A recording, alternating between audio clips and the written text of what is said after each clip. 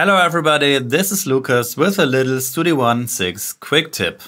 In Studio One we have these nice little micro view controls in the mixer that you can use to control the most important parameters of your plugins directly in the channel strip without even having to open the plugin. But these micro view controls were only available for Studio One internal plugins. What's new in Studio One 6 is that you can use these controls also for any of your third-party plugins, such as FabFilter, Isotope, and so forth. Just click on the plugin header to expand this panel, and Studio One will show you the first 5 parameters of the plugins. Well, that's already pretty cool, but these may not be the parameters that you like to have in this view. No problem, you can of course customize these parameters.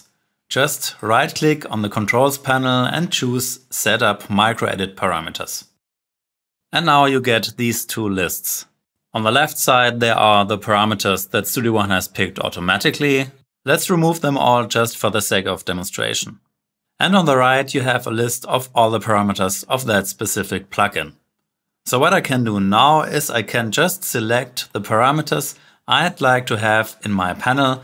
You can either double-click them to add them one by one, or press Ctrl or Command on Mac to select the ones you like, and then just click the Add button to move them over to our list.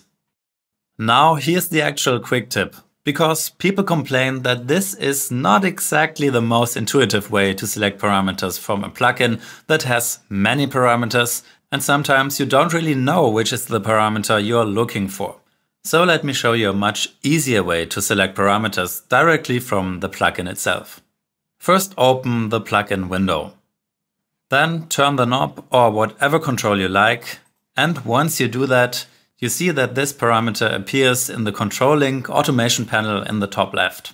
And you probably already know that you can take this hand symbol and drag it onto a track in your arrangement to insert an automation. But in this case, I just take the hand symbol and drag it onto the plugin slot in the mixer. And that's all you need to do to add a parameter to these micro views. So let's add some more parameters, touch the parameter and drag it over. So that's a really intuitive way of customizing the micro view controls for your favorite plugins. That's it for today. I hope you liked this quick tip.